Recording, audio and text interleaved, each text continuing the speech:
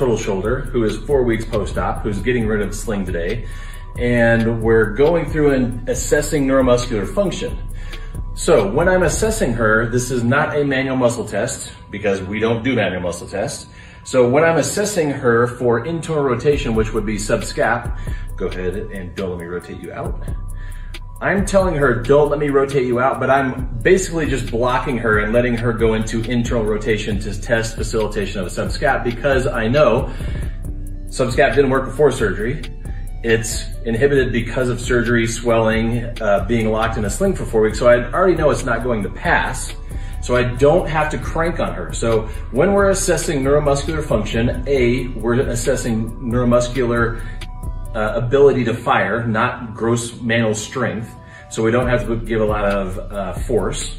And B, that will keep them away from any kind of danger as far as their precautions go. Don't let me rotate toward me. So now she can give me pressure and she can kick into me.